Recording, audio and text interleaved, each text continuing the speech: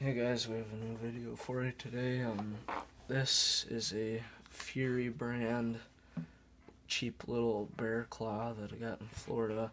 It was all black and it had some serrations, but Gabe modified it. I put this little thing on here so I can do inside the waistband carry if I want. But he took all the black off and he re-beveled all the serrations off of it with a wet wheel. What would you say it is? Files. I used files too, I think. Yeah, and then he took his wet wheel grinder thing. Yeah. It's a spinning wet wheel that you just put water on, and it's really good at making bevels on things.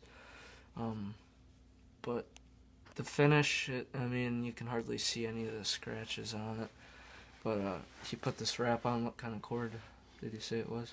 Oh no, it's just OD. It looks like OD green camouflage, like really thin rope. It didn't say, it's not even paracord, I don't think. It's too thick to be paracord, I think. But he's pretty good at modifying these knives, so we kind of wanted to show off. Here's the edge that we got out of it. Well, he got out of it.